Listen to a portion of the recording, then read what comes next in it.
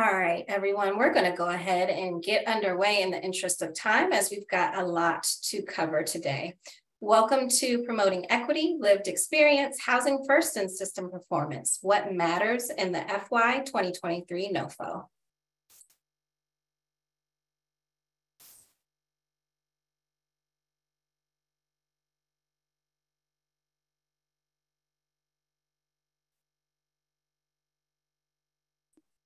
All right, sorry about that little glitch there. So the team is going to introduce themselves. I'll actually kick us off first. My name is Mary Frances Kenion. I use she, her pronouns, and I'm the Vice President of Training and Technical Assistance at the Alliance. I am based in Southern Maryland, but currently at our DC office. Josh? Hey, y'all. Good morning, good afternoon, depending on where you call from. Josh Johnson, Senior Technical Assistant Specialist. I go by he, him, his pronouns, identify as Black African American. I am calling out of Columbus, Ohio, but I'm excited to be here and seeing so many folks in the chat. But I'll pass it to Kay. Good morning for most of you. Good afternoon for our East Coast folks. Happy to be here. Moshier McDivitt. I'm a Senior Technical Assistant Specialist in our Center for Capacity Building, and I am out of Florida at this time. All right, and I'll wrap this up. Marcy Thompson, I'm the Vice President for Programs and Policy. I use she, her pronouns, and I am located down in Southern Maryland and working from home today. Excited to be here with all of you. All right, so for today's agenda, we've got 5 sort of broad areas that we're going to cover. We're going to talk a little bit about the existing HUD policy priorities around homelessness, as well as some key changes. I already see some Q&As inquiring about those key changes, so stay tuned and we'll get your questions answered live momentarily. We really want to spend a bit of time talking about how you can take the NOFO process from transactional to transformational. It shouldn't just be a check in the box exercise where you maximize points. This is a way to drive system performance throughout your CoC and across those CoC funded projects. Then we'll spend some time talking about some of the strategic considerations to really end homelessness. After that, we will talk about seizing the opportunity and diving into what scoring really means and how you can leverage the scoring rubric to really make some of those transformational changes in your systems. And finally, we will have just a bit of time dedicated to talking about some resources that you have at your fingertips across each of the domains that we'll cover today. And then we will wrap up. So before we get underway, we do have some statements for participation. This is for each of our webinars. The Alliance works to ensure that diverse voices are included as speakers, attendees, and guests at our conferences and webinars. All voices are welcome. We also have a zero tolerance policy for any form of discrimination or abusive behavior. We are committed to ensuring that all of our events are safe and respectful for all participants, so please keep that in mind as you might be using the chat and Q&A. We ask that you acknowledge that any form of discrimination, violence, or abusive behavior may result in removal from this webinar, depending on the situation. Conversely, if any discrimination is witnessed or experienced during this webinar, or if you feel unsafe, please notify any member of the Alliance staff. Lastly, the National Alliance to End Homelessness strives to create a diverse, inclusive, accepting, and safe space for everyone. Just a few housekeeping notes. Everyone who's an attendee on today's webinar is muted, but please feel free to make use of the chat box to engage with one another, share information and ideas, and talk to your colleagues from all throughout the country. As a gentle reminder, and I'm excited about this, we are not HUD. We are not HUD. And this one and the one below me, no longer HUD TA providers. So with that in mind, if you have NOFO specific questions, you definitely need to reach out to the CoC NOFO email address that's located on the screen. And last but not least, this webinar is recorded, so keep that in mind as well. All right, so we're going to get rolling. I'm excited to be turning it over to my colleague, Marcy Thompson, with the $3.134 billion in funding that was made available, representing an almost 11% increase over FY2022 funding. Marcy is going to get to kick us off with aligning around HUD priorities and some of those key changes. Marcy? All right. Thank you, Mary Frances. So as Mary Frances said, I'm going to spend just a little bit of time this morning talking about some of the key strategies that are included in this year's NOFO, as well as reviewing key changes that you should be aware of. Next slide, please. All right. So HUD has a strategic plan, and that strategic plan sets the direction and focus of its programs and staff to create strong, sustainable, inclusive communities with access to quality, affordable housing for everyone. The CoC Program NOFO advances the goals within HUD's strategic plan, emphasizing two overarching priorities focused on increasing equity and improving the customer experience. Next slide. And so each year, HUD establishes clear policy priorities that are reflected in the selection criteria of the NOFO to support the goal of ending homelessness. I'm going to spend a few minutes talking through each of the policy priorities for this year. So first up is ending homelessness for all persons. In late 2022, the U.S. Interagency Council on Homelessness, or USICH, released All In, the federal strategic plan to prevent and end homelessness. I think my colleague Josh is going to pop that in the chat. And that plan is really built around 6 pillars that are designed to prevent and end homelessness across all populations. And it has 3 foundational pillars that are equity, evidence, and collaboration, and 3 solution-focused pillars, which are housing and supports, homelessness response, and prevention. This NOFO reflects and is supportive of the actions and strategies across each of the 6 pillars, and COCs are encouraged to develop local plans that are reflective of the strategies that are laid out in the federal plan and use qualitative and quantitative data to inform those local planning efforts, ensuring that the housing and supportive services being made available within your community are tailored to your community's specific needs and preferences. Using a housing first approach, as a reminder, housing first is an approach to ending homelessness that prioritizes providing permanent housing to people experiencing homelessness without any preconditions as quickly as possible, and connecting them to voluntary services and supports necessary to sustain that housing. CoC program-funded projects are encouraged to utilize this evidence-based and client-centered approach to quickly move people into housing while ensuring that they have access to the types of supports and services that they want and need once they are housed. Because as we all know, housing first is not housing only. We also know that saying housing first, or saying that you're using a housing first approach and actually implementing it with fidelity, are not always the same thing. So COCs are encouraged to regularly assess how housing first is really being implemented in your area. Reducing unsheltered homelessness. In recent years, the number of people experiencing unsheltered homelessness has risen significantly, including a rising number of encampments in many communities. Moving people from unsheltered locations into permanent housing using a housing first approach should be a top priority. And you should be working with local and state governments as well as local law enforcement agencies to educate and advocate against any laws and practices that criminalize homelessness. Improving system performance. The CoC system performance measures are the best tools to determine how effectively you're serving people experiencing homelessness within your community. While working to improve the outcomes measured in your system performance, you should also be using your coordinated entry processes to promote participant choice, coordinate homeless assistance and mainstream housing and services to ensure that people experiencing homelessness receive assistance quickly, and to make sure that homelessness assistance is open, transparent, and inclusive. And building off of this, there is an even greater emphasis this year on partnering with housing, health, and service agencies.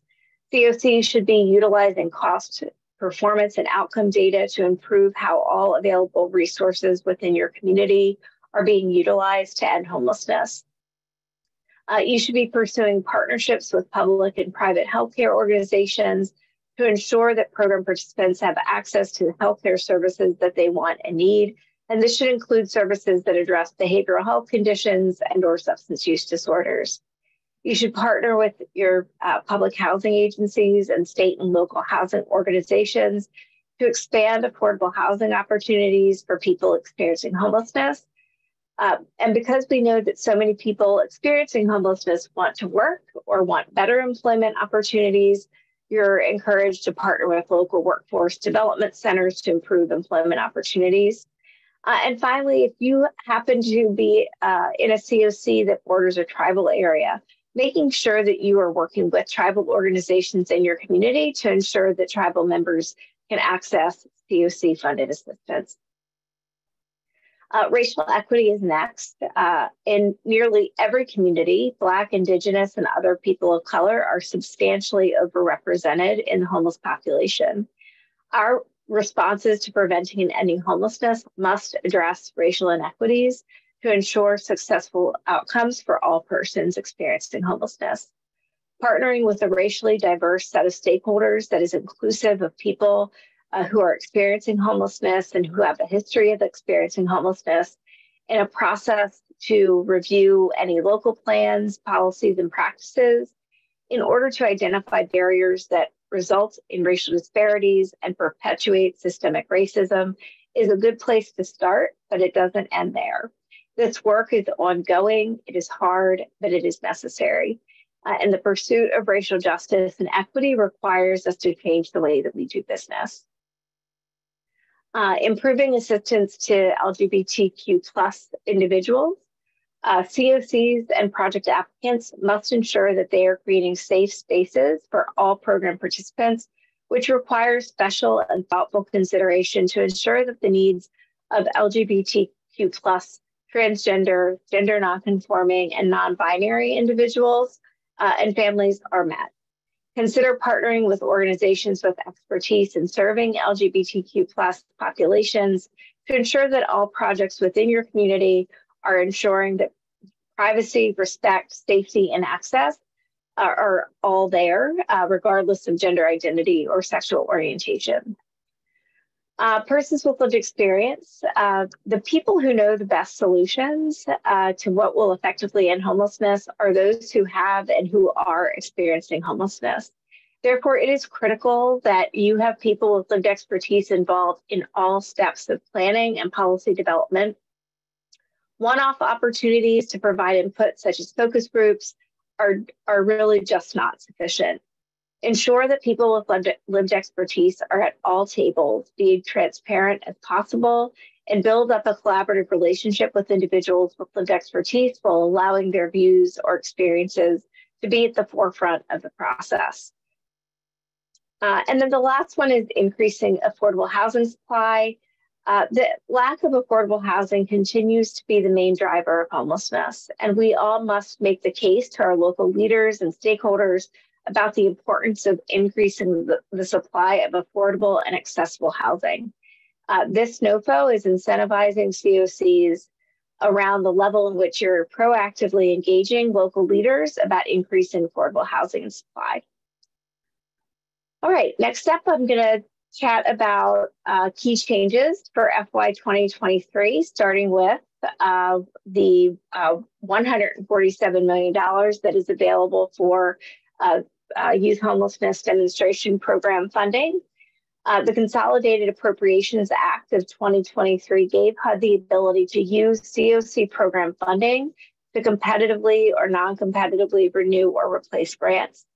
In the FY2023 CoC program NOFO, HUD will competitively renew or replace projects that were initially funded in round 1 of YHDP funding. Projects that were awarded in round 2 or later can be renewed or replaced non-competitively. but will still be reviewed for compliance with project eligibility, project quality, and if applicable, project renewal thresholds. YHG applicants, all YHGP project applicants may still integrate YHGP special activities into the project design of their project applications. There is also $52 million available to create new projects that are dedicated to survivors of domestic violence, dating violence, sexual assault, or stalking who qualify under the definition of homelessness, under Category 4 of the definition of homelessness. It is important to note that while survivors of human trafficking may qualify as homeless based on Category 4 of the homeless definition, because they are also often victims of domestic violence, dating violence, sexual assault, or stalking, a DV bonus project may not exclusively serve people fleeing or attempting to flee human trafficking. COCs are generally eligible to apply for up to 10% of their preliminary pro rata need. However, there is a minimum award amount of $50,000 and a cap of $5 million. Next slide, please. So I just mentioned Category 4 of the homeless definition and want to make sure that we highlight some critical changes to this part of the homeless definition. Section 605 of the 2022 reauthorization of the Violence Against Women Act amended Section 103B of the McKinney-Vento Homeless Assistance Act to modify Paragraph 4, or Category 4 is what we normally refer to it as, of the homeless definition. I'm not going to read it out loud, but please note that the bolded words on the slide are the changes from the original definition. This statutory change took effect on October 1st, 2022. However, because HUD still needs to engage in rulemaking, COCs and recipients are not yet required to make corresponding changes to written standards and policies. However, because HUD is required to still recognize as homeless those families and individuals who meet this new statutory criteria, COCs may want to go ahead and start updating relevant written standards and policies sooner than waiting for when rulemaking occurs. Next slide. New this year, COCs may now request a higher amount for COC planning costs than what is allowable in the interim rule. The new alternative maximum under this NOFO is the greater of $50,000 or 5% of the applicable final pro rata need, provided that the total grant amount for COC planning activities does not exceed $1.5 million. And lastly, there are some new eligible budget activities that can be included as budget line items.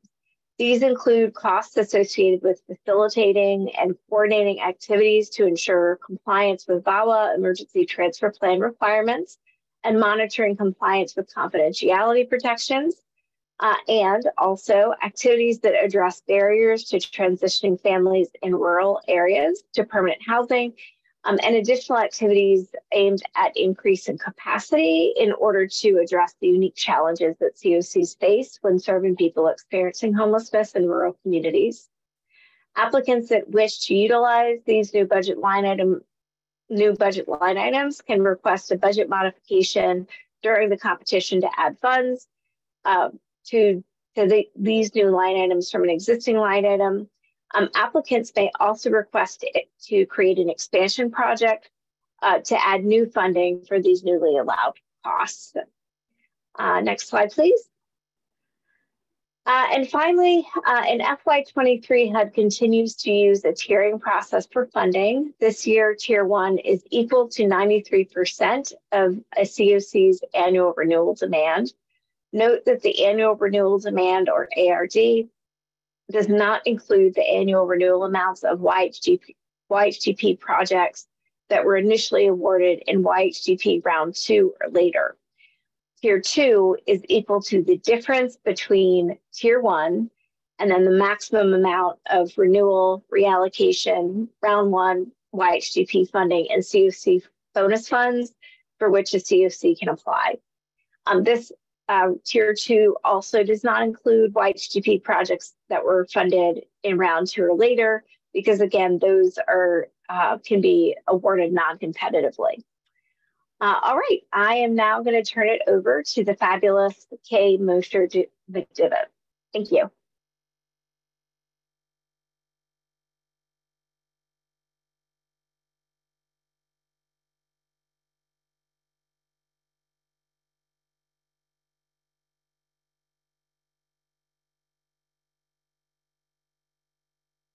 Okay, you are muted. Hey, you're muted.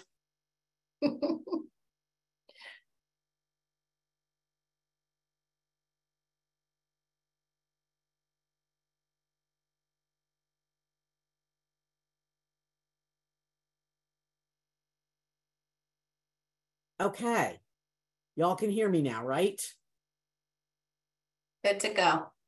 Okay, so I'll just quickly slip back here. So we're just going to talk. I think one of the things that, just so y'all know, I've been where most of you are.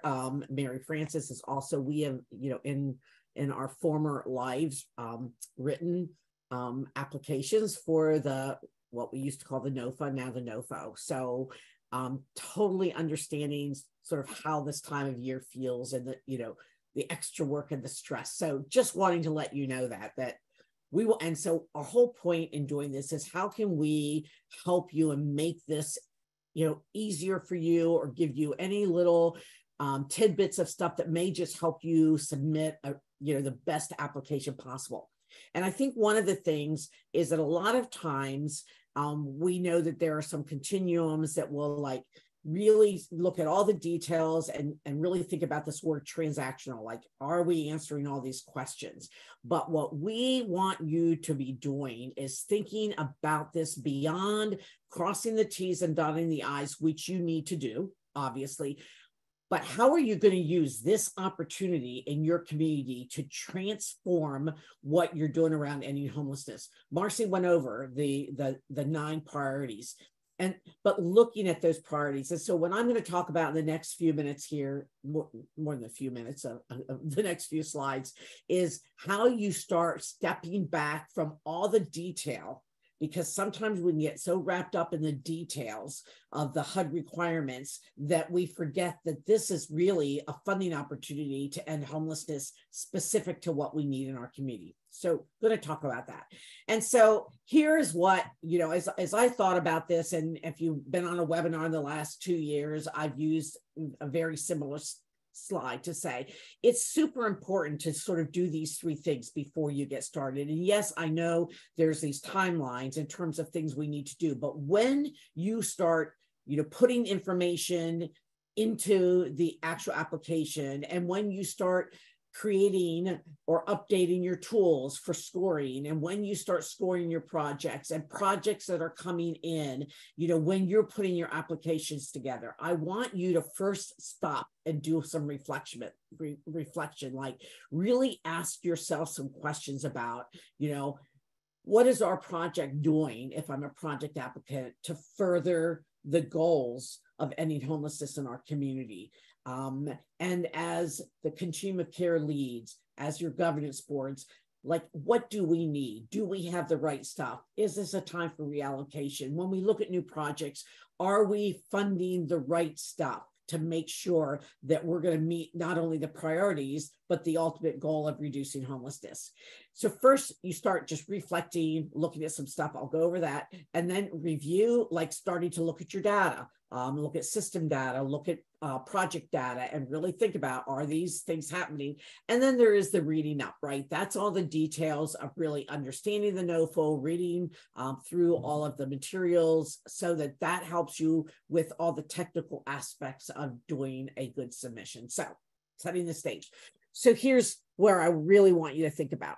First of all, if you have not pulled out, I'm assuming you did it when it first came, but you should be pulling out your 2022 debrief and look at your debrief. Where did you score well? What are you doing well? But also not only the debrief, but you should have that application in front of you and be reflecting on, what did I write last year, right? What is here?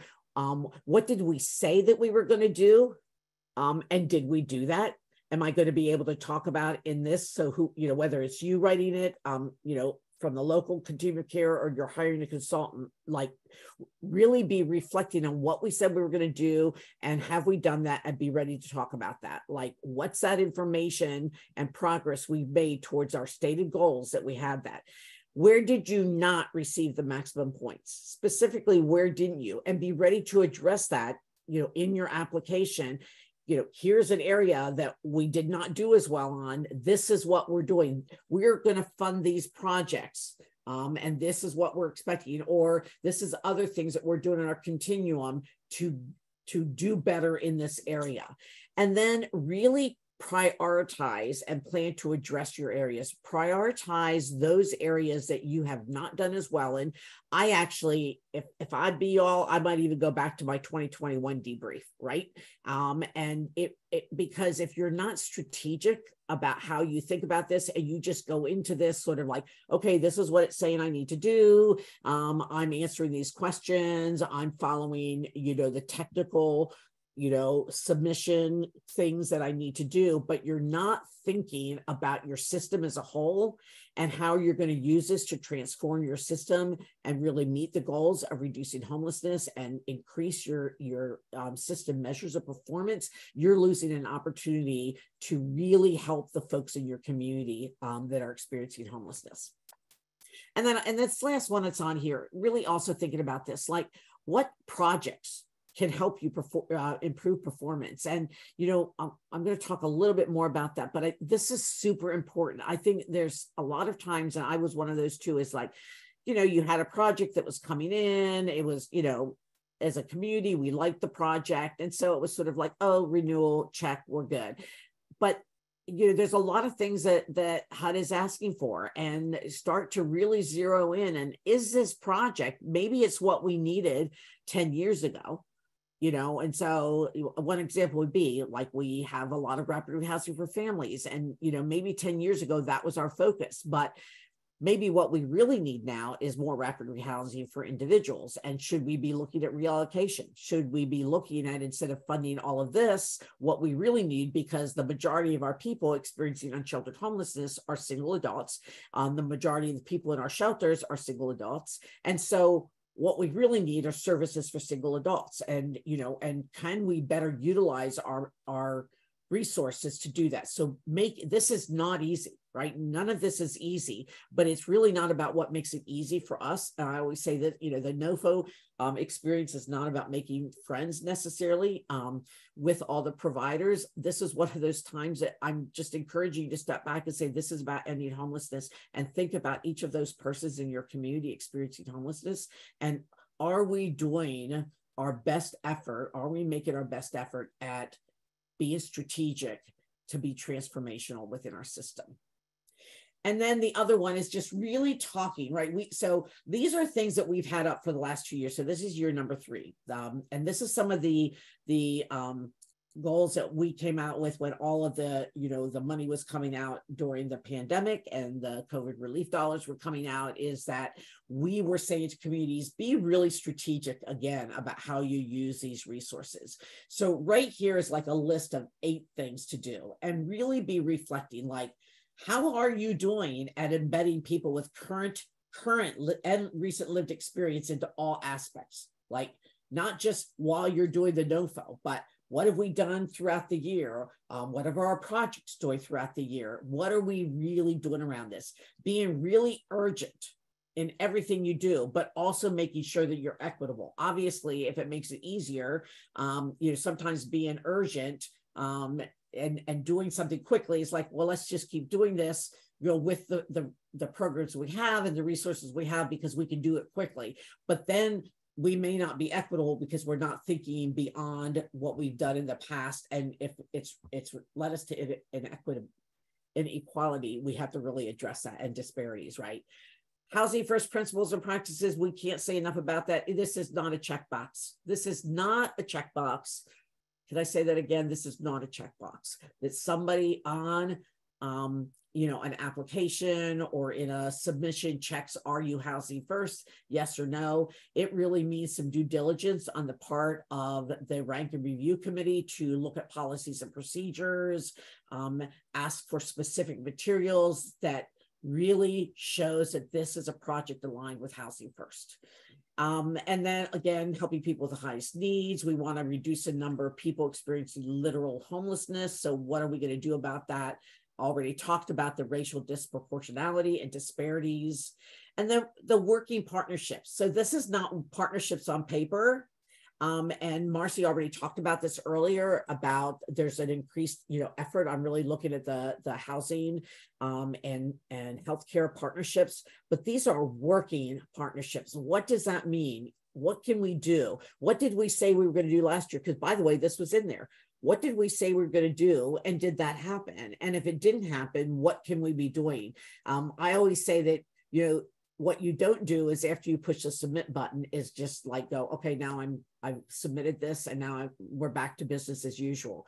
It's literally like, okay, we push the submit button, but like every time, a committee or our governance is getting together, we need to be really looking at what we said we were going to do, what we need to get accomplished in this next year based on what we submitted, so that next year we are in a better place, that we can show that literally everything we said we were going to do and we're striving to do is reducing homelessness. And then again, collaboration, looking at older adults, tribal entities, the VA, and any others that are providing services, making sure, again, these are working collaborations and not just on paper. So be reflective of this as you start this work. And so here's your milestone, right? Next thing is that being strategic is reviewing your data, right? So if we want to hit this milestone that homelessness is rare, brief, and one time, we need to really have an intense focus on housing people as quickly as possible. So that comes back to what I just talked about, is having that housing first approach. If you have a systemic housing first approach in your system and every provider is housing first focused, right? And they're not putting up barriers to services, you're going to find that you should see increased exits to permanent housing. You should see decreased lengths of stay. And yes, there's barriers, right? We know that housing, affordable housing is a huge issue. But in spite of that, we know communities that are really embedding housing first across their system are still finding ways and creative strategies to house people quickly and be a housing first approach, right? And so really consistently looking at that housing first approach in everything that you do, and then providing those services once people are housing.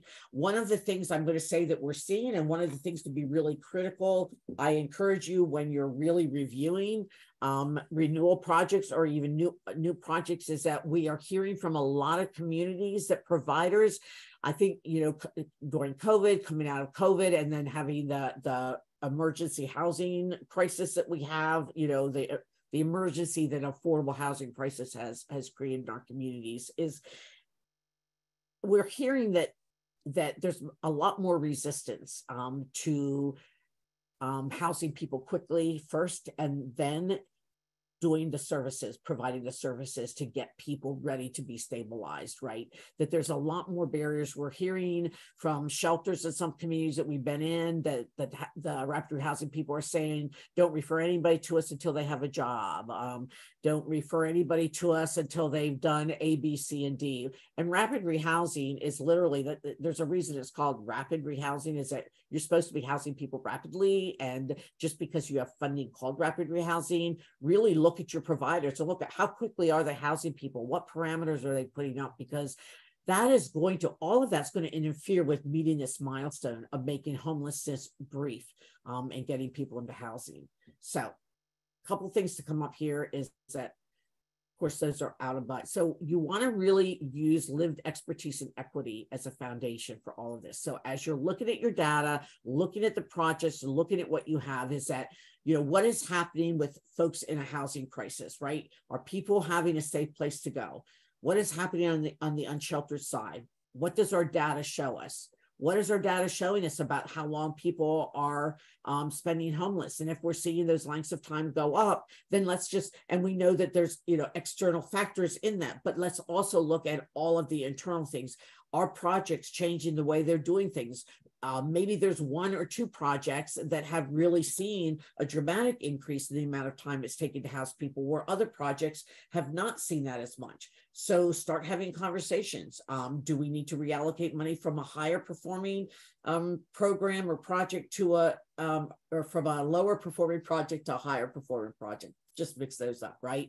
So really be thinking about that.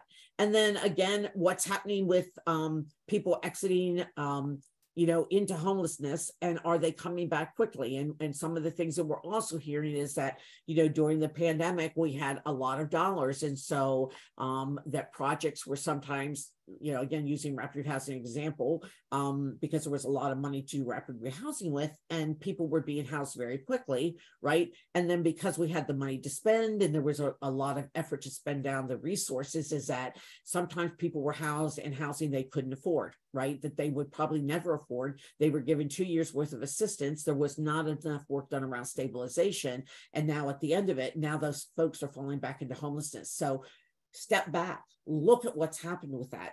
Are those the providers that we're going to keep funding, or are we going to make some changes on doing all that? So really review your data. What is your data telling you? And by the way, HUD is going to be polling the data that you submitted on the HDX and the system performance measurements. And so it's not like you can change your data. That data is in there. And when they come to looking at your performance, they're going to use that data. So if your performance measures, you've shown increases in unsheltered, and increases in length of time, and decreases in exits, and increases in returns to homelessness, you need to be ready to address those both in your narrative and in the projects that you're funding. And then again, just making sure that your application and your funded projects are including all of this. And let me say this right here, and I think I have this one other place, but if your rank and review tool does not have anything about how projects are including people with lived expertise in their decision-making processes, looking at how staffing is happening, if you're not having them address racial disparities and talk about that and giving you data about what's happening on that, if that's not part of your rank and review, I would suggest you need to get it in there and put a lot of points to that, because Marcy already talked about that. That's part of what the priorities are for HUD, and it's part of the scoring. There's a lot of points in the scoring on that. So you need to be really proactive about what you're doing. And just because you used a tool before, remember, you're getting rated on those tools, right? You get points if your tool is a good tool or not. And so don't use something just because you used it before. Your tool should align with the priorities that Marcy went over, and make sure that your projects are aligned with those. And then the read, right? And so I think, Marcy already talked about this, like just understand all of this. I said this, use these priorities to talk about what your community has, what's working, what's not working, what you need to do to fill the goals, right? And then really focus on system and project performance, right? So making sure that the performance, project performance is also reflected in your systemic performance, right? Project performance should align with your systemic performance.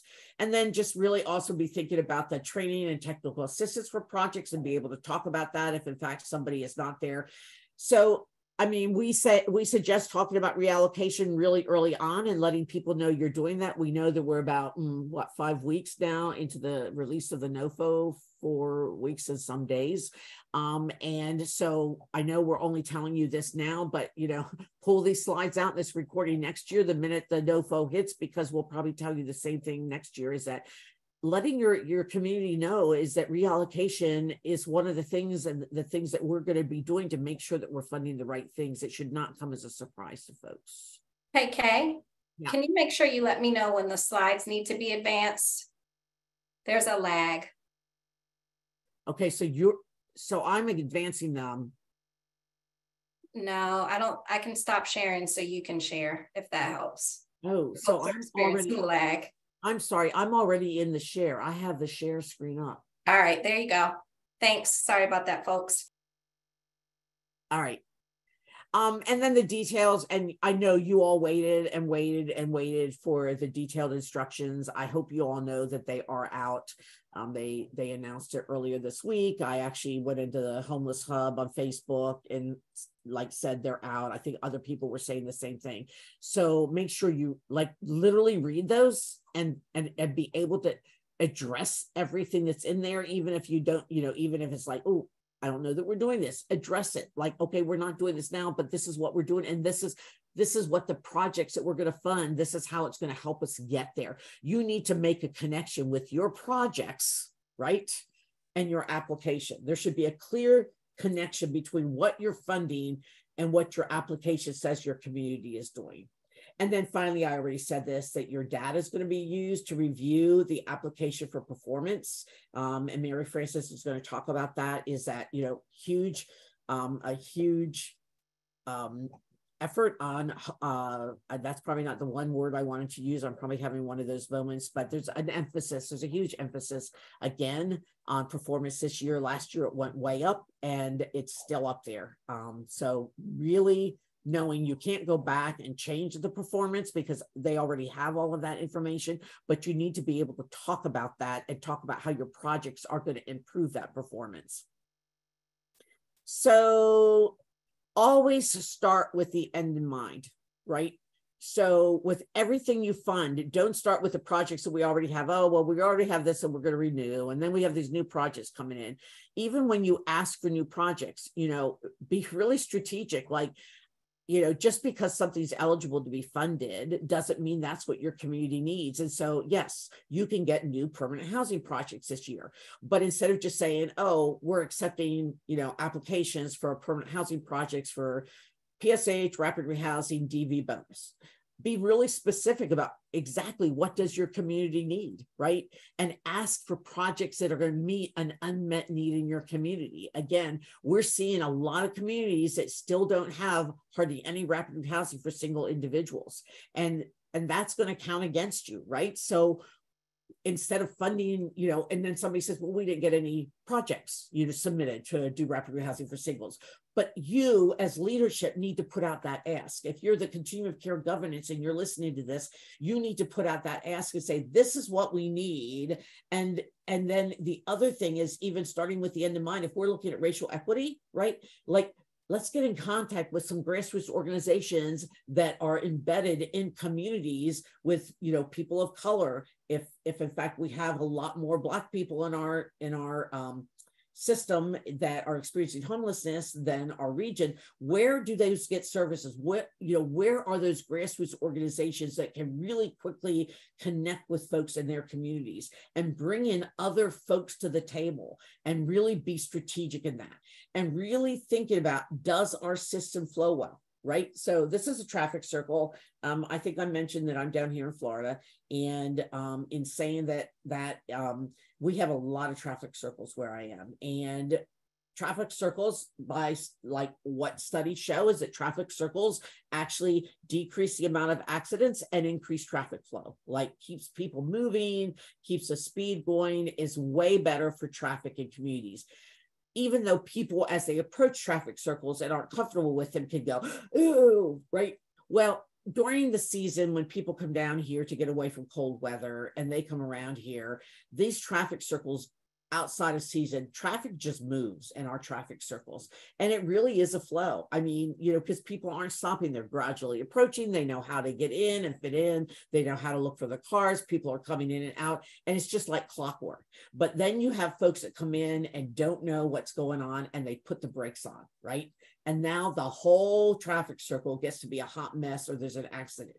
So thinking about, are you a good traffic circle, or is there one or two projects like the cars that are holding up the flow of the traffic circle? And if you're funding those projects, what is that? Is there something we can do to get those projects better? Or do we need to rethink those projects and really bring on something and bring on another car that's going to understand getting in that traffic circle better? Because remember that you want to make sure that everything you're funding is going to have an impact on positive flow. And not only what we currently are funding, but what new projects would increase that flow. And then I want you to also, again, reflecting on really looking at what's going to meet the needs of the people experiencing homelessness and the priorities. I knew I had this on the slide, so I'm not going to talk about this. You can see this. Here's the specific things I already talked about when I was talking about being strategic and reflecting earlier. This was more your nuts and bolts slide, so you have this. But here's the specific bullets. You know, again, I do not use the same rank and review tool you used last year without reviewing it and aligning it with the priorities. Make sure that, and see the second bullet under that one, be sure, and that's capital SURE, that your projects are partnering with people with lived expertise and they're addressing racial inequities and their practice is completely embedded in housing first. Those three things have to be huge, right? And I've seen already tools that will talk about exits, you know, to homelessness, right? Like, you know, what is the exits of homelessness? But it's not just the number of exits, is you also should be looking at lengths of stay, right? Like, how long is it taking people to exit somebody to homelessness? You know, if you're funding a transitional housing project, for example, we, you know, through the joint component, or you still have, you know, one from just a regular transitional housing project, you know, they may have a really high amount of exits to permanent housing, but the length of time that people are there might be, you know, 400 days, 600 days, right? And so that is adding to that length of stay for your entire system, and they're not serving as many people. So you need to look at all of that, right? Not just one thing, you need to look at all of it. And I've already said all of this, right?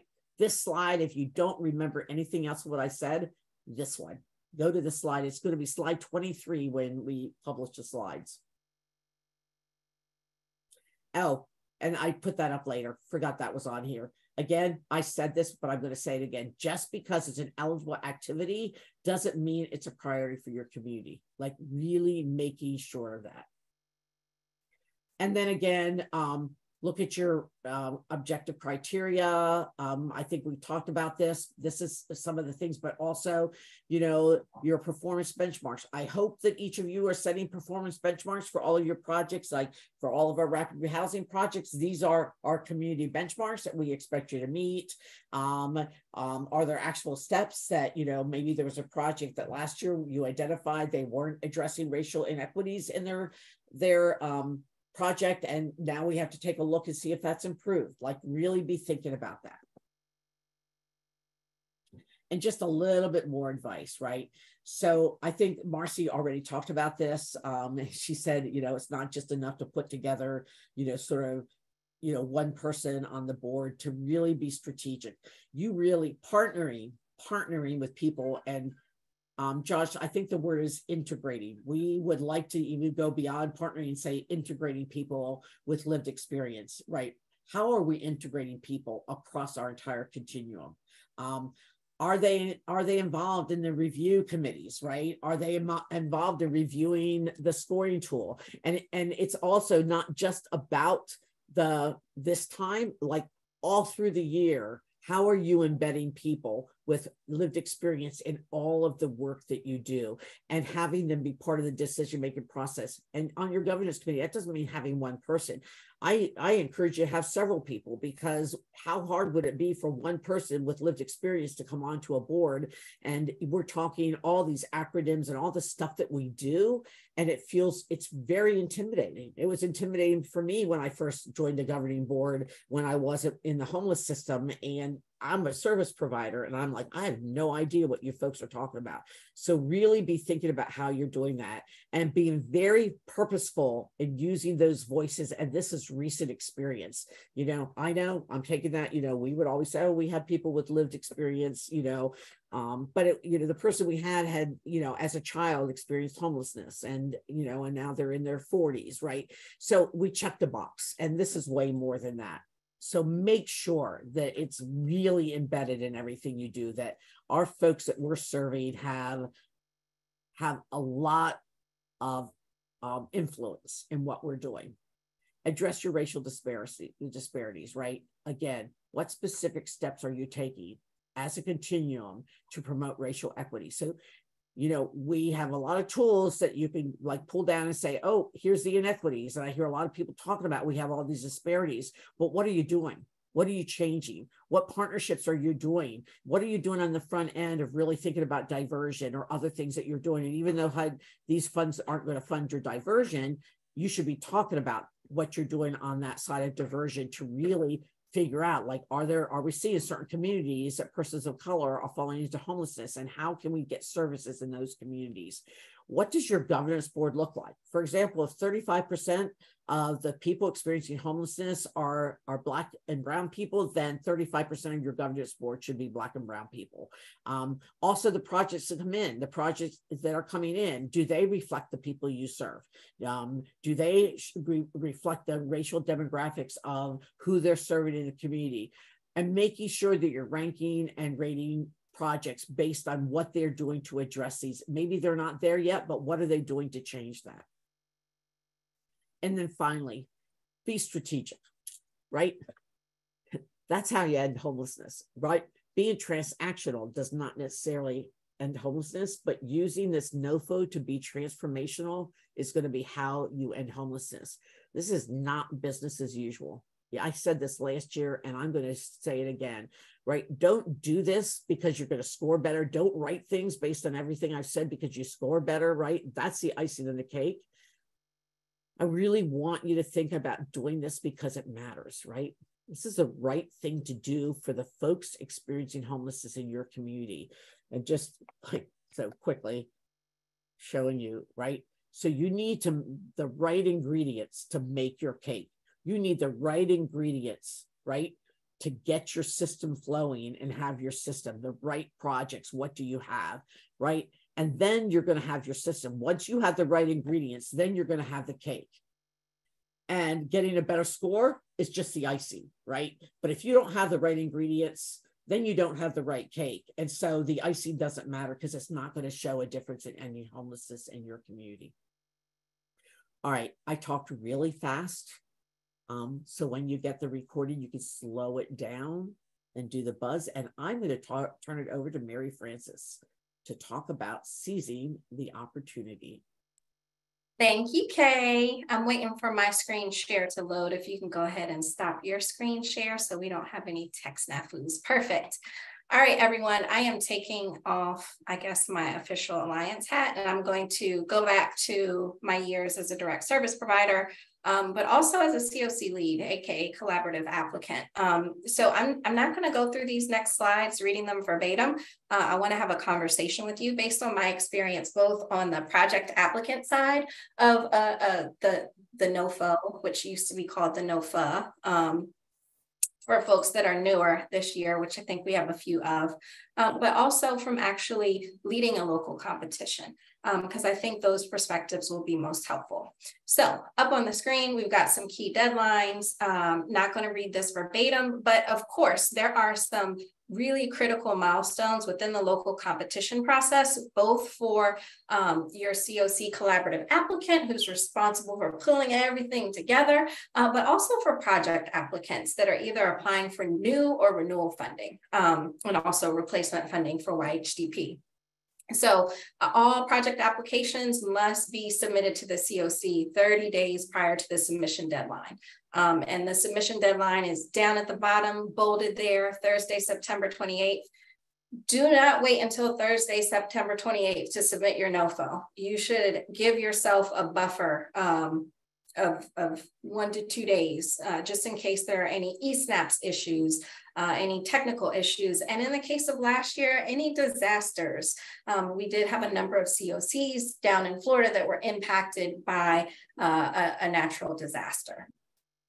And so pay close attention to those deadlines. Kay already talked about the importance of reading, not just through the NOFO itself, but also those detailed instructions that accompany the NOFO. CoCs should be making sure that they let project applicants know whether or not they're going to be accepted and ranked. That has to happen 15 days prior to the submission. And also there is that requirement that you post everything 2 days prior to the submission deadline. What a fun process you will have in September, but you're going to get there. So CoC coordination and engagement. I want to spend a little bit of time. This is our handy dandy scoring chart comparison. One of the things, if you haven't guessed it by now, or if you're new to the NOFO writing process, the NOFO is really a points game, if you let it be a points game. And while it's really great to maximize the amount of points that you score on a NOFO, because that increases your chances of making sure that you're protecting your existing resources. So getting those renewal projects funded, potentially getting new bonus projects funded, and increasing the number of people that you're able to serve through the CoC program funding. All of that is great, but this is not a check in the box exercise. If you are writing in your NOFO and saying that you have inclusive membership, you really have to have inclusive membership, because it makes the decisions of the CoC that much more rich. You should actively be recruiting for new organizations and individuals and members of the community that might not be traditional homeless service providers into the CoC. Your invitation process for new members to join should be clearly communicated and transparent as well. You want to make sure that, and I'm again not reading through all of this, but I do want to highlight some key points here. DV, for my DV, shout out to my DV providers that are on the call today. You as a CoC have got to be partnering with your local victim service providers or domestic violence providers. They should be voting members within your CoC. You should be coordinating closely. You should be doing annual training. Annual training is not just enough. It's great to do training. It's great to have policies, but if you don't have the practice to align with those trainings and policies, you could unintentionally cause harm to people experiencing homelessness that need to access services in your CoC. Same goes for addressing the needs of LGBTQ individuals. And you can see the weighting of the points here. It's not just enough to have equal access annual training. This is not a check in the box exercise. You should make sure that you have ongoing training, but you should also be making sure, and I'm talking directly to program service providers, CoCs that do monitoring, that in practice, you are adhering to the equal access rule, right? Additionally, the same way that domestic violence or victim service providers or survivor service providers are or should be around the CoC table. And when I say CoC table, I'm talking about potentially your board, any of the committees. We should have these lenses represented across all of the subcommittees, committees, and boards that you have within your CoC. Coordinating with public housing agencies. This is a big one. And you can see how many points are actually assigned to this. What does that even mean? Like, what does it mean to coordinate with a PHA? If we go back to 2018, that was the year that it was a painful year for collaborative applicants and CoCs, because the mainstream vouchers application were released, which required CoCs that were interested in pursuing that to really partner with public housing authorities to bring in new vouchers for non-elderly disabled individuals that were either at risk for or experiencing homelessness.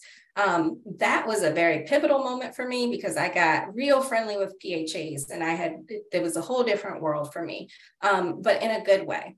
When we're saying coordinating with a public housing agency, what HUD is really saying is, like, does your public housing agency have maybe a preference for people experiencing homelessness? Are you lucky? Are you lucky enough to actually have a set aside of X number of vouchers that are dedicated to people experiencing homelessness or DV through the Public Housing Authority? That is no easy feat, so I'm not going to make it sound like it is, because oftentimes some of the things that we want for people experiencing homelessness to be prioritized through the lens of a public housing agency means an administrative plan. And that's a really cumbersome process for a PHA to go through. And I'm talking about the Public Housing Authority specifically. So with that in mind, You should be linking to your public housing agencies, building relationships, and really advocating on behalf of people experiencing homelessness. I've seen a number of comments come up in the chat talking about how inaccessible vouchers are and how long the wait lists are. Marcy also dropped a newly shared resource, I think as of yesterday, about some additional vouchers coming onto the street. We are seeing an unprecedented investment in additional vouchers with additional flexibilities. Make sure you're connecting with your PHAs to take advantage of those on behalf of people experiencing homelessness in your communities. Housing first, I'm not going to dive too much into that. Your projects need to be housing first. When we say housing first, we're talking no barriers to entry. Income's not a requirement, employment's not a requirement, sobriety's not a requirement. We're not making up any arbitrary rules. And this is in practice, not in writing, not on your application. I think Marcy and Kay both spoke to this. Maintaining fidelity to housing first is of the utmost importance. That's when it works. When you maintain fidelity, that's when it works.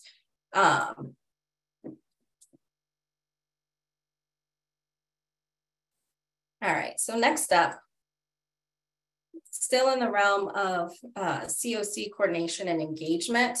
Let's see what we can focus on. Marcy, if we can get you to place that information about the new vouchers in the chat, that would be great. Perfect. We're twinning today, we're twinning.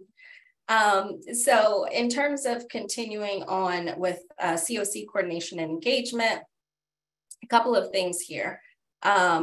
You are seeing about a relatively static change or lack thereof in terms of assignment of points. Where you did see the increase is around an effective coordinated entry system and affirmatively furthering fair housing. We know that there was a rollback on affirmatively furthering fair housing.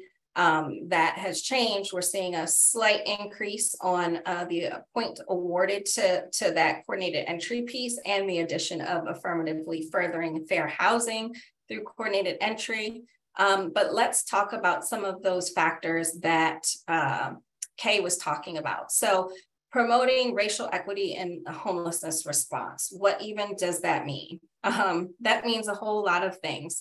But in terms of coordination engagement, the basics, making sure that you've reviewed your disaggregated data. Perhaps you have a working group or a subcommittee that is specifically tasked with helping to coordinate focus groups so that you can get some qualitative data from people with lived experience, only if you're compensating them. Don't do focus groups if you're not planning on compensating people fairly and justly and equitably. But to get a full picture to support the data, right? So numerical data is great. However, it's an incomplete picture. You can't just roll with what you have based on quantitative data. You really need to understand from the people that are closest to your system, which is not service providers, it's not us as CoC leads, it's not us as the Alliance, it is the people that are experiencing homelessness and who have navigated your system. They can tell you expeditiously what is wrong with your system and where the barriers are and why it is difficult for them to just get into permanent housing of their own that is safe and affordable. So those are ways in which you can promote racial equity in your homelessness response. Also benchmarking your data. If you have disparities in your exits to permanent housing and you notice that one subpopulation over another seems to be getting access, benchmark that data so that as you try new strategies to try and create more proportionate outcomes. Mary Ellen, this is the slide that I'm showing. I think everyone can see it, CoC coordination engagement. If you are getting that fuller picture of information, that will paint a much clearer picture. But back to the data benchmarking, and let me close the chat because I get distracted easily. But as you benchmark that data, you know what progress or what milestones you need to set to reduce those disparities. So you should be actively working with your HMIS folks. You should be actively using your data, not exclusively, but you should be actively using your data both the qualitative data and quantitative data to promote racial equity. You should be establishing some baselines, and you should be testing out some strategies based on the feedback from the very people who have experienced your system in a disparate way to inform how you move forward, what your strategies are, how to test them and how to refine them, and most importantly, whether or not you're successful in reducing those disparities. The other piece is, and HUD is really good about signaling to us. They're really good about saying, hey, we're going to give this 3 points this year, and then we're going to increase it by 2. We first saw the introduction of racial equity as something that was weighted with points in 2018. HUD has been consistent in moving the weighting of those points up even more each year. So 2018, 2019, we didn't do 2020 for known reasons. And then in subsequent NOFOs, it's either leveled off or remained at the level that it is.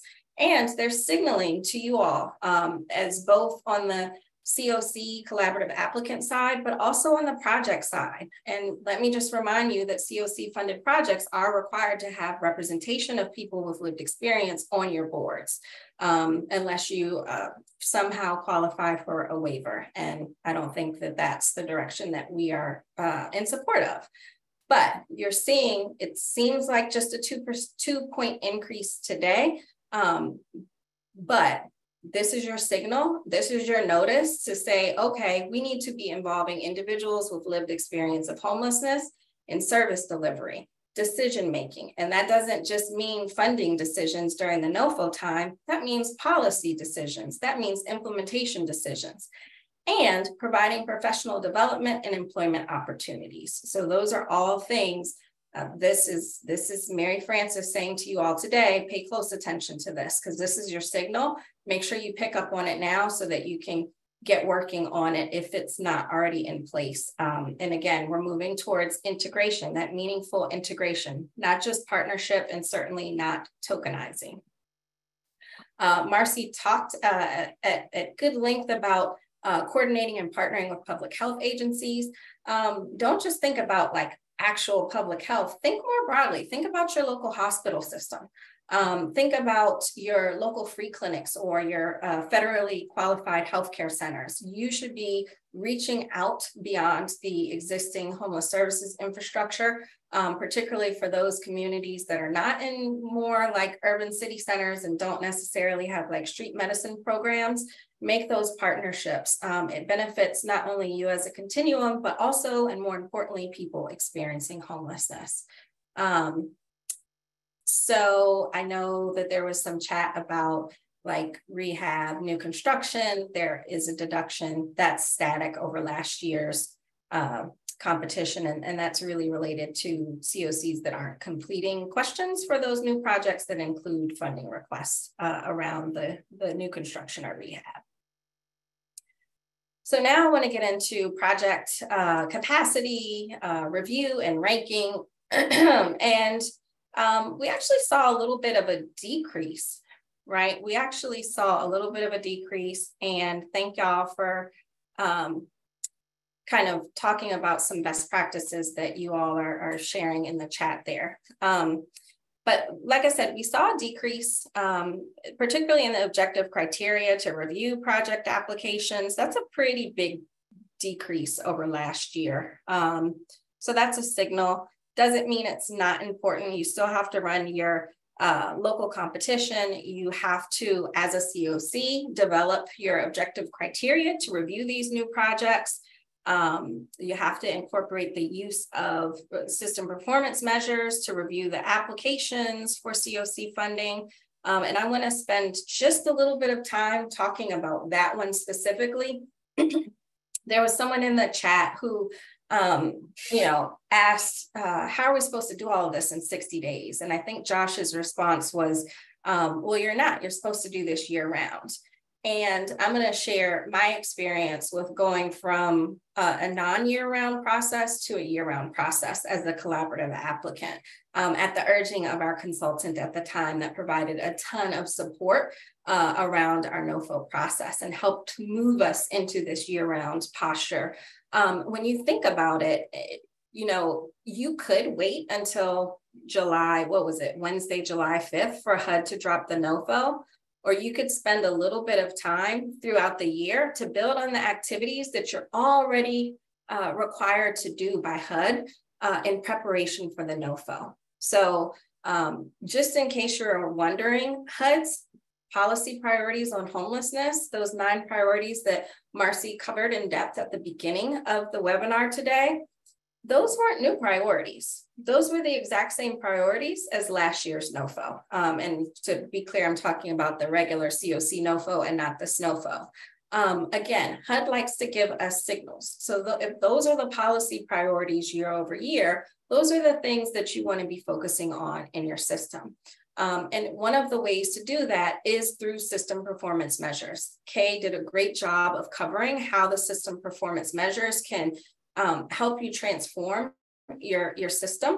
But I want to just spend a little bit more time diving into them. So for example, in our CoC, one of the things that we did, and we weren't fancy enough or big enough to have like a dashboard and a Tableau that I'm saying a lot of CoCs have, shout out to y'all that have that infrastructure, but we had a good old fashioned Excel report card, and it was updated on a quarterly basis. And at all levels of the CoC, we were reviewing that data. We were looking at the data to see how many people were exiting to permanent housing. What was housing retention like? What was our recidivism looking like? And not just at the system level, but at the project level, right? When you are looking at your data in real time, assuming that you have really good data quality, that will let you know how your system performance is likely to fare out. In addition to that, we didn't just rely on the numeric data or the quantitative data. We were surveying participants across each of the projects on a quarterly basis, and we were understanding where we were doing well or where we weren't doing well, particularly in those permanent housing projects. There was an issue that came up around limited English proficiency. We were failing. We had this beautiful policy in our, coordinated entry policy document, but we weren't actually adhering to it. So that gave us a signal from people that had previously experienced homelessness, like, hey, we need to do a different language line because the current one we have is not meeting people where they are, and it's impacting their housing stability. Additionally, when you think about system performance, you have some pretty key milestones every year, and they're usually around the same time. You got your LSA due dates, and you got your point in time and the housing inventory count. And we'll talk a little bit more about that when we get to the actual system performance measure.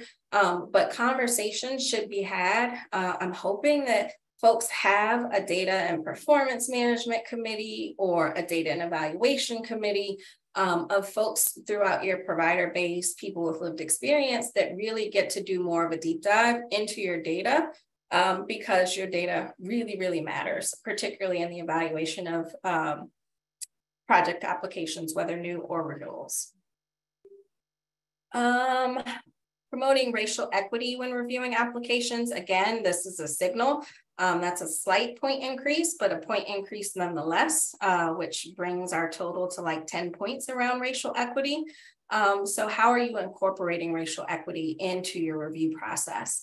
What are you doing with your priorities or review and ranking committee? How are you supporting them and holding applicants accountable for what they are actually doing to address any racial disparities in their projects? This, although it got a point decrease, I want to echo what Kay said around reallocation. Don't be afraid to reallocate. I have, as someone who has reallocated a project before, very uncomfortable, very necessary. We had a project once upon a time that kept giving money back. They were chronic underspenders. So guess what? That's money lost. That means less people were able to serve in our permanent housing projects. We're going to take a portion of your funding because you can't handle this amount, and we're going to give it to someone who's demonstrated that they can not only spend the amount on time, but also serve more people as a result, which helps us towards that goal of ending homelessness in our CoC. Mary Frances, I don't know if we want to answer this or it's a HUD question. Speaking of reallocation, somebody did ask if there like if the plan is to reallocate a project, what do you do if people are housed in a project and you're going to reallocate money from that project to another? Like, what do you do with the folks? Do you want to touch on that, or should we just send that to HUD? I will use my personal experience with doing that. We actually didn't, we decided not to reallocate a project. We worked very closely with our field office for that specific reason, because we didn't want any disruption to the service delivery. We had open and transparent conversations with our CoC about transitioning a grant for a smaller master leasing project from one grantee to another. It was a very cumbersome process with a lot of paperwork, a lot of changes in ELOCs and very specific dates, but our field office was actually able to help us transition this specific grant from one provider to another provider that had a demonstrated record of managing a leasing project for permanent supportive housing, specifically one that was a site-based project. So I think you have to weigh your options. For us, reallocation wasn't the solution because we weren't sure what we were going to get in the competition, and we knew that the project was being managed very poorly through a monitoring process that really uncovered some things that were not up to snuff. And as a result, we didn't wait on the CoC program competition to reallocate. We had to do a grant transfer. And yes, always ask HUD. Always ask HUD what their official response is going to be. Thank you for that, Kay. That was sort of a non-answer, but that was a very practical, like this really happened answer. So next up, HMIS and point in time count. We're seeing a relatively, the numbers are what they are here. This is kind of checking the box exercise, like you have to submit these things on time. So don't lose out points because you're not submitting things on time. Making sure that your DV or victim service providers have their own comparable database. Make sure that they're adhering to confidentiality, which I know my DV advocates are. They are the fiercest advocates around confidentiality and privacy that I know. Also submitting your LSA in a timely manner. Make sure that you're working with the folks with your HMIS team to make sure that that gets submitted. Like, don't get docked for not submitting things on time. Every point literally matters. It could be the difference between losing a project, keeping your CoC whole, or ideally getting new funding in so that you can help people experiencing homelessness move out of homelessness and into housing. Also, conducting a point in time count and reporting it in the HDX. I saw there was a question earlier, like, is the HDX new? It's not new. If you're new to the NOFO, HDX offers a competition report that kind of gives a summary of all the things that you then have to put into eSnaps. And then also effective youth counts. There are points for that, making sure that you are meeting the unique needs of counting, effectively counting youth and young adults whose homelessness doesn't always present the way that it presents for families or even single adults that are not in that young adult range. System performance, favorite part of today's conversation. These are your system performance measures. Last year in 2022, we saw a huge increase in the weighting of system performance. This year, we got one more point of an increase, but let's talk about it. Within your application, within your projects, you all are being weighted on how well and how effective you are at reducing the number of people experiencing homelessness as individuals and families. So if you're doing that well, you get rewarded for it. If you're not doing that well, you're going to get penalized for it. So I think some questions were coming up earlier. Quick example, in interest of time, back to reallocation. If you have a transitional, and I'm not picking on a THRRH project, just naming one. If you have a THRRH project that's not reaching those outcomes and is kind of functioning like a separate transitional housing program and a separate rapid rehousing program with no connection, you might need to think about the efficacy of that as a solution in your system. And you might consider reallocating it based on the specific needs in your community. So if you have a need for permanent supportive housing, then you might think about making some changes there. If you have a need for rapid rehousing, you might need to think about making some changes there. Reducing the number of first-time homelessness among individuals and families, there's 3 points for that. The length of time, Kay said rare, brief, and one time. That's a milestone in pursuit of housing justice. And the federal strategic plan talks about how we are, our federal partners are looking for a 25% reduction in homelessness by 2025. We've had federal strategic plans before that have called for these great milestones. Make sure your strategies, your projects that you're funding are also reducing the length of time that people experience homelessness. Demonstrating and describing about how you can increase the rate which individuals are moving and families are moving to permanent housing destinations or continue to retain permanent housing. We want to eliminate housing instability, and we want to make sure that folks are staying in their housing, both obtaining and staying in their housing.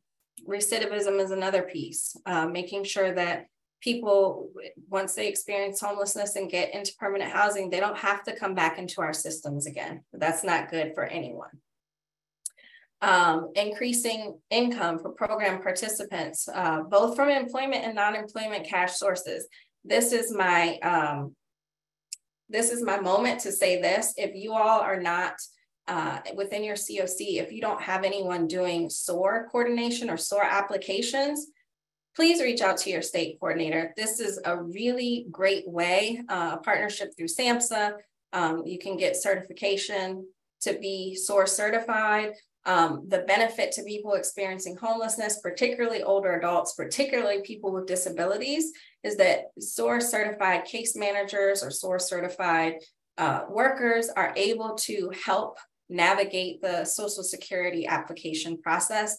Most communities that use SOAR certified workers have really high success rates in getting people that income that they needed.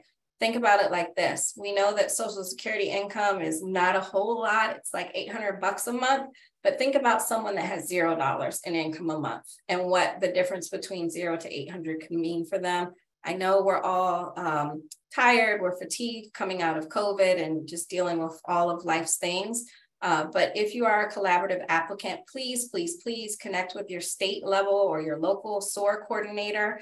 Get your folks trained, get them invested. This is an opportunity to increase income for people experiencing homelessness with a very high proven success rate.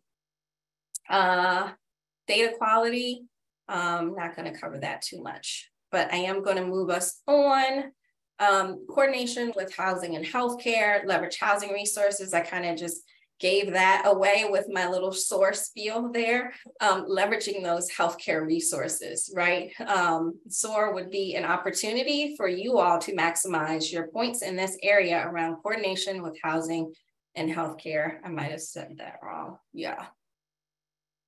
All right, next up, CoC merger. These don't seem to be very popular. This has been very static through and through my NOFO experience, which goes back to like 2015, 2016. There are bonus points for CoCs that merge. There are bonus points for CoCs that merge that had lower scores on prior year CoC program competition. And then there are additional points if, the point in time counts were affected by changes in the methodology that resulted from a merger in a way that would affect a CoC score. So for those communities that are thinking about merging, there could potentially be an opportunity for bonus points. Do's and don'ts. Not going to read this verbatim, but what I am going to tell you is that the Alliance has a system series. And within that system series, we've got a ton of additional resources available for you. There's a blog, there's resources, there's do's and don'ts. If I had to highlight one do, it's going to be the do read the NOFO to ensure you fully understand the changes this year. If I had to name one of the don'ts, don't panic. We're here to help. You can reach out. We can't write your application for you, but we can answer as many of the questions as we see. And I am going to breeze through these last two slides so that we can get some of those Q&As answered over the last 15 minutes. We've got resources broken down around promoting racial equity and reducing disparities. If you had to pick one to read, I'm going to suggest Moving Beyond the Equity Plateau, Opportunities to Advance Equity in the Homeless Response System. Really great study from our colleagues at the organization formerly known as NIS. Talks about power sharing, talks about moving past just disaggregating your data and how not to get stuck in that analysis paralysis. Also engaging individuals with lived experience and expertise, a ton of resources, including one by my girl, Takesha Jordan, who's actually on the call today. Check out that YouTube. It's a quick 30 minutes. A number of fellow TA providers and consultants in the space that put that together who also happen to have lived experience and expertise. Additional resources, do your housing first assessment. There's both the assessment and an assessment tool, a checklist, and last but not least, system performance. There's a lot of information here around system performance. These slides will be made available to you. I'm going to get us to our last slide with two gentle reminders. If you have tech support questions concerning the NOFO or eSNAPs, eSNAPs is where you submit your NOFO application. You must send those to HUD. Please do not send those to the Alliance because we are not HUD. Email address is there. Also, preemptively in this NOFO, there's a note that says in the event of a major disaster, subject to a Stafford Act declaration, which only the president can make. If that happens during the competition as a result of a major catastrophic disaster, you must send written notification to cocdisaster@hud.gov. And I'm going to pause now and ask all my peeps to come back on camera so that we can tackle some of these Q&A questions live. All right. And I'm going to stop sharing for just a second so we can actually see one another. Okay. Marcy, are there any specific Q&A questions that you want to tackle? Dun, dun, dun. Let me, I did not know we were going to do this. So this is like live television, y'all. That's what we're doing right now. All good. I'll kick us off. Will we get slides and recording? Yes, you will. We answer that one live. So for everyone who might have missed this at the beginning, you will get slides. You will also get a recording. Our comms team has committed to sending this information out and getting it posted by tomorrow morning. We're on East Coast time. So if you're on the West Coast and you get up early, don't know if it'll be up just yet. We answered this question live. All right, here's a good question that we can kind of popcorn around. Do you have any recommendations for how a CoC can work with BIPOC grassroots organizations that aren't interested in working with us unless we take a hardline stance against our local housing authority, who to these grassroots groups are viewed as generational community oppressor and slumlord without severing? Ooh, that's a deep question, y'all.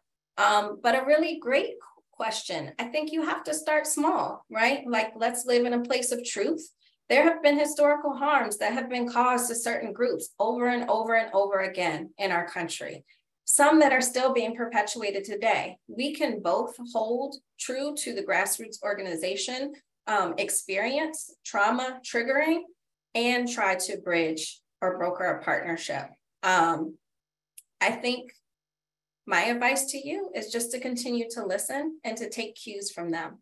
It's really important to maintain that relationship with the PHA because at the end of the day, it's a resource for people experiencing homelessness. And I hope that grassroots organizations will be able to process some of what they've experienced and turn a new page, turn over a new leaf when they're ready.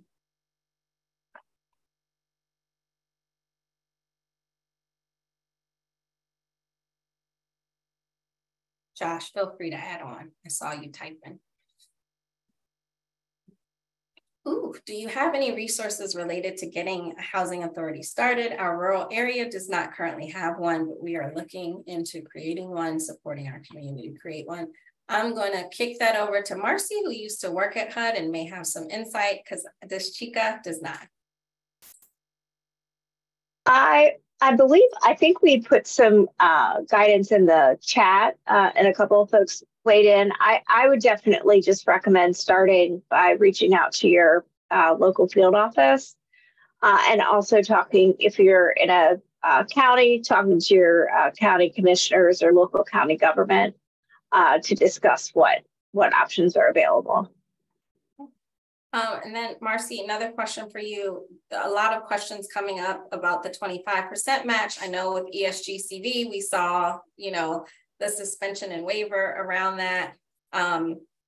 You care to weigh in about the conversation around waiving or discontinuing the match conversation?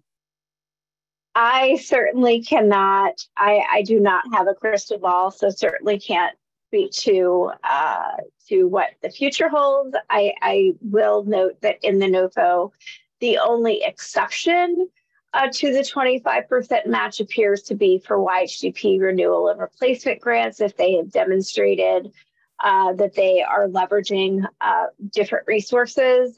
So I think you should submit this to HUD to confirm, but I would assume, unless it is explicitly excluded in the NOFO, that 25% match that's required within the CoC interim rule applies to all other projects. Okay. Kay, I got a question for you. Do you think that the housing first approach is a one size fits all and works for everyone? So I'm going to answer the second part first, and that is absolutely it works for everyone. And the reason it works for everyone is that it is not a one size fits all. Housing first is very specific, that it doesn't matter who you are, what barriers you have. When somebody is in housing, and we start with housing, then creating and figuring out what services they need, bringing those services in, and everything that happens is unique to that individual. And so it is absolutely, everyone should be housed in as soon as we can find any unit for them without any predictions, any assessments. Housing comes first. So Maslow's hierarchy of need, right? Until you can do anything in your life, you have to be able to eat and have stable housing, right? That's the bottom line. And then all of that other stuff. So people can't work on their mental health issues, because when you're living in trauma and you're homeless, and I don't care if you're in a shelter, it's still trauma, right? It is super important that we get people into stable housing first and then work on all those things. So it is absolutely for everyone. And the reason it is for everyone is it is not, first of all, it's not housing only. The service piece has to be there. It's specific to what client needs are and driven by what client needs are. And Marcy just jumped in there because the way she put her hand up was like, I am going to speak on this one. Yeah, I without getting on my soapbox, just to build off of what Kay just said, I think there's a lot of narrative around, out there that questions the success of housing first. I think all of you who have worked with clients at the client level understand that when you have the housing and the right service resources available that are accessible to people when they want them based on what their choices are, housing first is successful.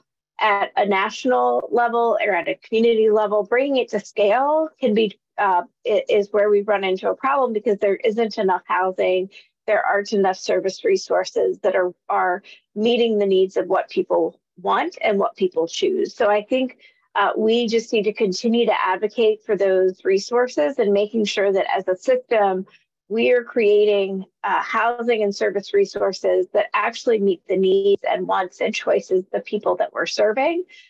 in order to bring housing first to scale. Thank you very much.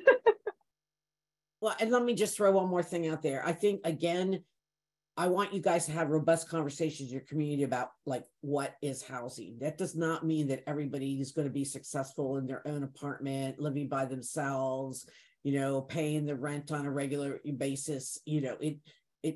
And so at the conference, we, have several workshops on, being really creative around what housing can look like for folks. So for what Marcy said, it's looking at all kinds of housing resources. PSH, can be, and not just, PSH funded with HUD dollars, and other funding can be all kinds of things, from sharing housing, having roommates, in single room occupancy options, like renting rooms from somebody that they may know or may not know. And so that's where we have to start having robust discussions about, well, we're using this term housing. I think sometimes people get hung up on like, oh, if you're what type it is, this kind of housing, if you're a family, you need this.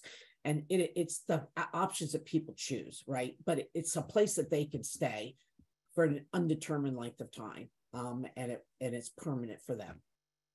Thanks for that, Marcy and Kay. So I'm actually going to take this next question and statement. Homelessness is a housing problem. That being said, is there a NOFO or other funding source that will be providing funding for affordable housing for everyone?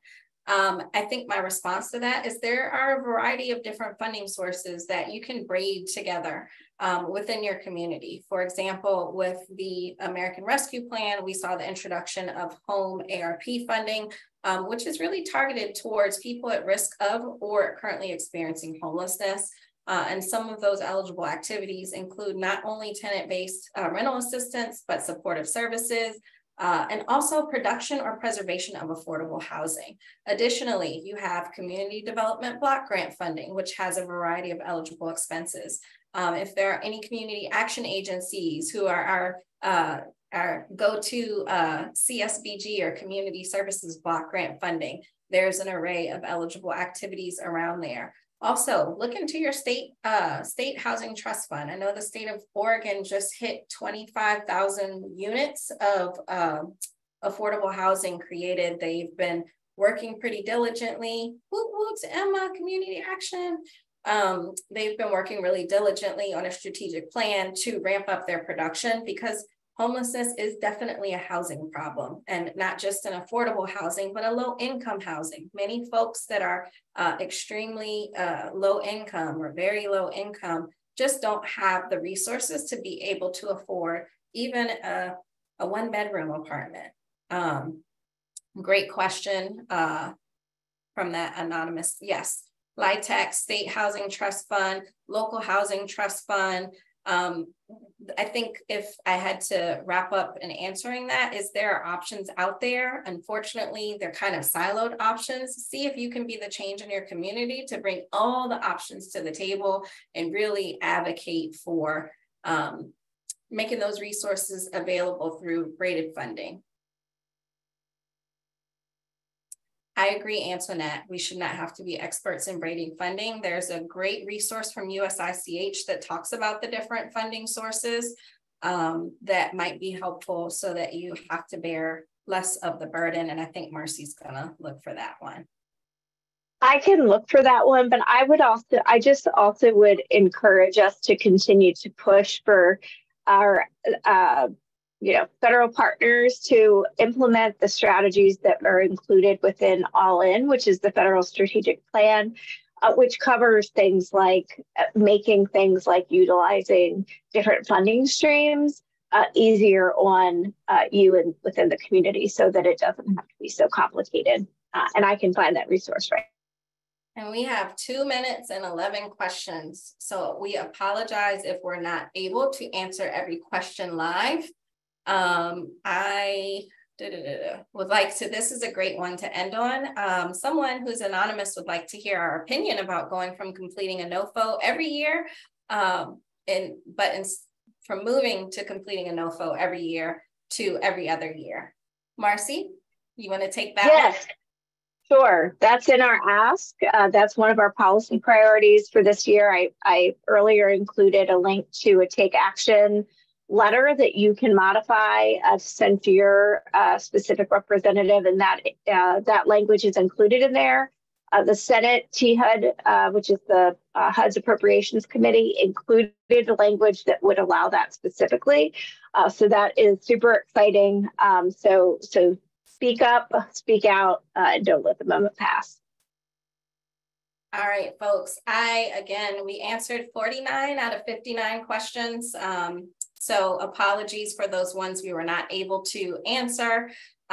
We've enjoyed our time today. We hope that you all have found this somewhat helpful.